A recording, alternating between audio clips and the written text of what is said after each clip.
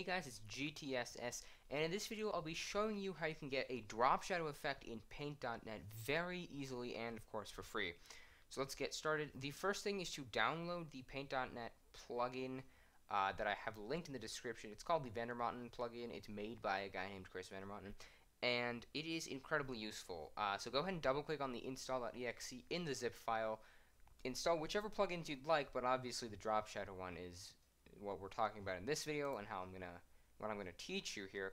But once you're done installing that, go ahead and open up Paint.net. And the first thing to do, because I got stuck on this a few times, is in your layers, make a new layer. Just do that. It works way better.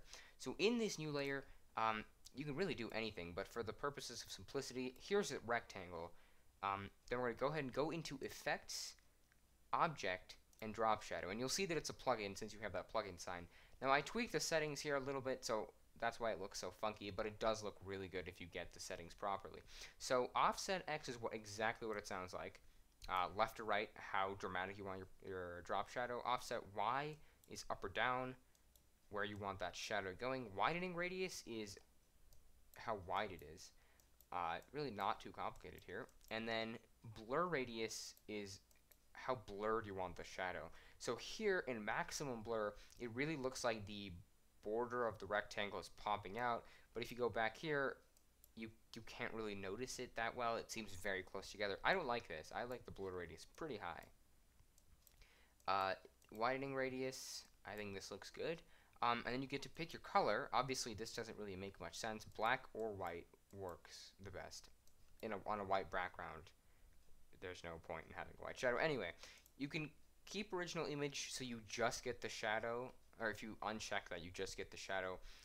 I have not found a use for this, but it looks cool, and I'm sure there is a use for it. But for my purposes, I always keep the original image, and that's because, once you click OK, you're done, by the way, I usually use it for text.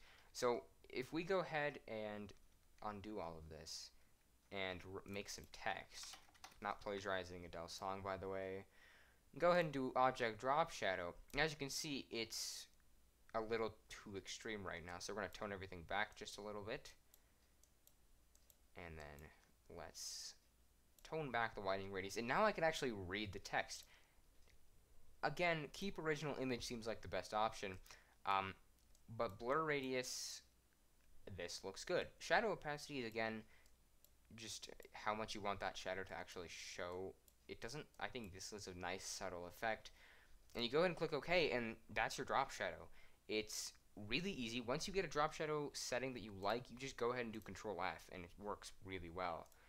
Test, Control F, boom. It works really well. I like it a lot, but that's pretty much it for this video. I hope you learned something. If you did, be sure to subscribe for more tutorials just like this. I like Paint.net. I like talking about Paint.net, so be sure to stay tuned to this channel. I've got more Windows 10 coverage and etc. coming up soon, but thank you for watching, and I will see you in the next video.